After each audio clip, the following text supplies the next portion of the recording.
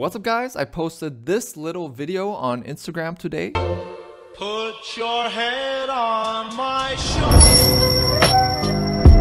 So the feedback was pretty good. People were asking for tutorials already, and some were even surprised that it was done in Blender. And I was actually surprised that people thought this, because this was actually a really quick and simple thing I did in the morning. It's only lit with an HDR. So I'll break down the animation, break down how I rendered this thing and set up the camera in Blender. So let's stop wasting time and let's jump right into Blender so you can create your own little, hopefully viral videos. So this is the scene, and I'll break it down into animations first and then explain how I rendered this thing. So first off the bat, the Supra I had laying around, as well as this champagne bottle with Movable on it. I already had this. The road I kind of had, because the road is only a principal shader, wherever it is here, with textures.com, albedo, roughness, and a normal map. So that's all you need to know, I guess, about this scene. So let's move into animation. So the car is only rotating on this axis. So let's scale this in. This is a linear vectorized axis.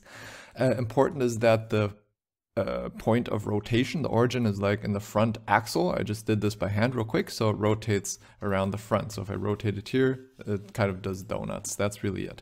So the only other thing that is moving on this car are the wheels. I just quickly joined these two wheels. I went into edit mode of the wheel. I took a loop and Shift S and added a 3D cursor there, and then right click, set origin to 3D cursor. So that's how I added this wheel. So now, not this way, but this way, I can rotate the wheel like it was spinning. So let's hop into the animation. Also here, just a vectorized, linearized, simple curve, I guess. You vectorize with V, by the way. Oh, one thing I forgot. So let's hop back into the Supra.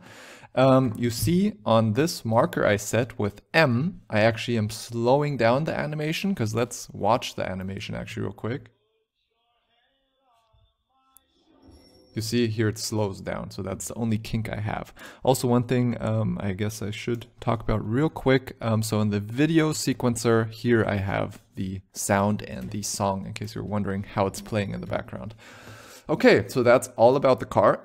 Two animations, the main car is moving and the wheels are spinning, and the main car is having a stop on when like the beat drops that I marked with M. Okay, let's move on to the bottle. So the bottle already has an origin, but it's in a bad spot, so tipping it would go into the floor. So I made a new origin, so I just added an empty and parented everything, so the cork and the bottle, to this empty. So now if I tip it this way, it tips over its corner. So now look at its animation. So this animation doesn't do anything until the beat drops. The red curve is the tipping. So you see it kind of accelerates and then slows down. I just like this because it really hits in and then slows down. I just like this. And the other two curves are just very slight, maybe not even needed. You see in the empty, it kind of twists away, just like this.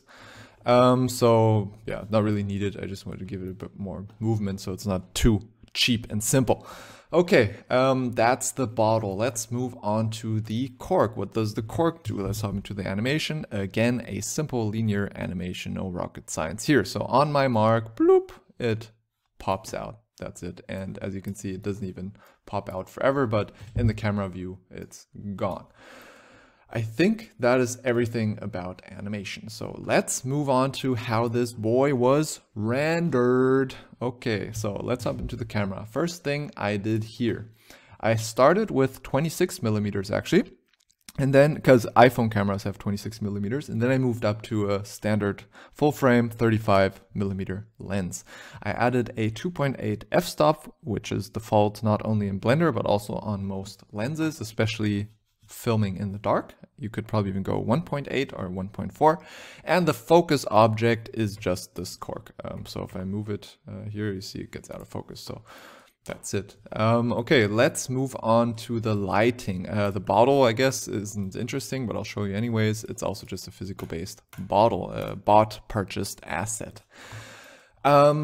The light is based on an HDR from HDR Haven. It's called Hansaplatz. I only use the 2K, so it renders fast. So if we go to render mode, you'll see that it's just this HDR. That's it. I rotated the HDR. If you go to the world settings, you see I have 464. I just did this by hand because this just looked better light-wise. So now you see this is very popping because I did add one more thing that is not shown here. So let's unhide it, are these 3 planes. And what these planes do is kind of creating shadows, but mainly clipping away reflections. So these are only emission shaders with 0 strength, so just the unlit black plane. And you see if I turn them off, like the light is really busting. And if I turn them on, just creating a bit shadow, just getting stuff under control here. Yeah, that's all. That's really all. So let's play it again. One thing. Oh, that's not all. One thing you're probably wondering about all this video, I almost forgot. God damn it. So let's go back to render mode, or actually material mode is also enough. You're probably excited about this water effect. You're like, wow, how did he make this? This looks so amazing. But wait, now it looks like fucking shit. Yes, because I did nothing except add a plane.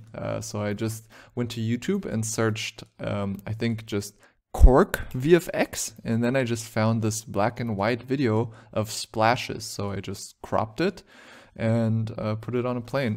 I didn't even center it. Like that's how much effort I put into this. So let's jump into the shader. So here's the video. I'm starting it on frame 100. To like trigger the animation, and I only plugged it into alpha and emission 4. So it's just this white glowing stuff. That's really it. And to disable it, actually, because I was lazy, I just put scale to 0 and then scale to 1.